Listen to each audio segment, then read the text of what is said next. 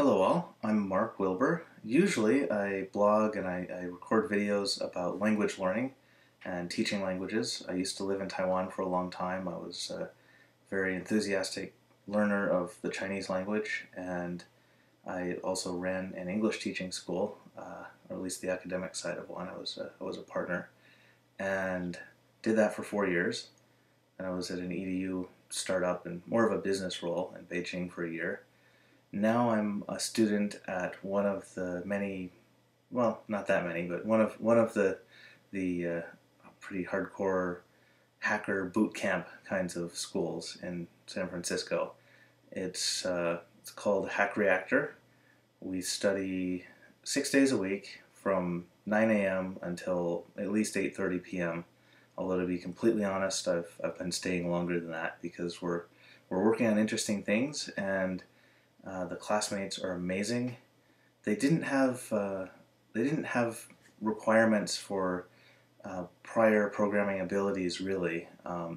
Their basic philosophy is that they go for desire first, so they believe they can make pretty good programmers out of anyone who really wants to do it. My classmates have been amazing. I hadn't realized how selective it was when I first got in, but now I found out it is. They're doing about 6 interviews every day, and each 12-week cohort of students only has 15 per class. So, yeah, I'm kind of out of it right now. It's actually almost 12:30. I just got home, um, finished my second week, and I'm recording this partially just for my own posterity. I want to have some kind of record of what I'm doing, how I'm feeling at different parts of the program. Um, First week was pretty easy for me at first because I have had a blog for a few years. I'm not a CSS expert, but I think I basically know how to get things to line up and go where I want them to go. And I definitely have a little bit of familiarity with JavaScript, but we did a clone of Twitter's front end, like a simplified version, of course, and we cloned. Let's see, did like a PayPal style billing form and a whole bunch of basic JavaScript things, similar to the Ruby cones, but for JavaScript. And we dug into Jasmine testing library a bit. Then the second week we've been implementing underscore ourselves. So we had to write each functions and map and reduce and quite a few things. Memo was a little bit mind bending for me. I hadn't written any programs that required closures before. What else?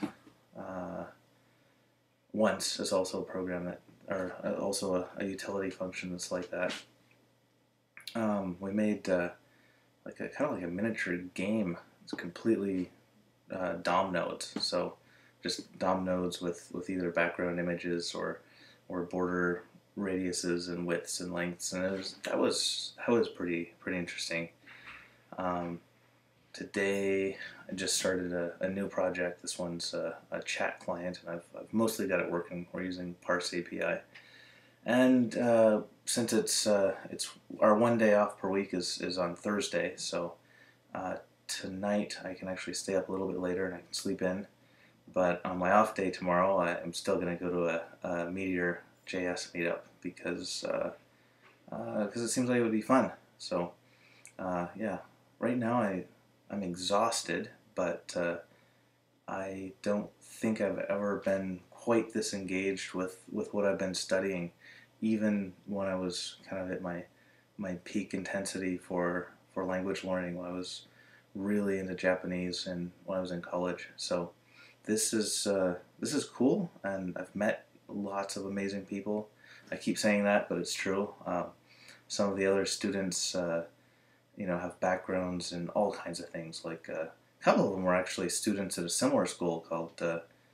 Oh wait, no, those are couple of the teachers were students at Dev Bootcamp before. But some of my classmates, were in finance before, or consulting or nonprofit stuff. It's just like all kinds of different people who came from an array of different backgrounds.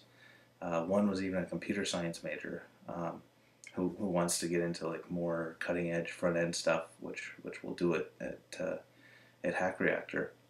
Um, yeah, and also the people coming, like one of our students, one of my classmates is from Russia, and there's a 18-year-old guy who flew in from England to do it, and yeah, it's more than I was expecting because it's such a new program, but I didn't realize they had so much momentum, and I didn't realize just how competitive it was to get into. So that's been awesome.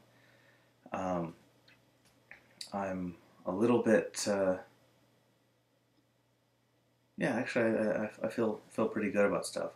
I'm personally doing well. The classes are all taught in a pair system, so we'll have one Mac Mini powering two gigantic monitors and wireless keyboards and trackpads, and uh, so like if I type something, the same thing will be typed in on my partner's screen. We're both looking at the same display on separate screens. So obviously, it forces you to work together. It forces you to, if one person is driving, they say the person who's got the keyboard and mouse is driving, the other one can be the navigator and kind of take a little bit higher level look at the problem and help talk the driver through what's going on. And it's actually led to faster learning, and it's it's kind of been helpful for picking up all the tools. Like I I knew I've used like the console before in Chrome or Firefox, but I didn't know just how many debugging tools there were, and they're like Sublime shortcuts I'm picking up, and there are just all kinds of things that we pick up pretty quickly because whatever one person knows, we're switching partners every sprint, we call it, like every 2 day sprint. So we all we all learn what the other ones know, and we're all kind of in it together. That's a great feeling. Um, yeah, I don't want to ramble too much. I was We had a mini party since it was our night before our day off. We all played Connect games and stuff. But yeah, that's where I am now, and I think this coming week we're going to be learning Backbone, and that should be pretty fun. Yep. So I will probably record another of these after week 3 is complete, and I'm going to get some sleep now.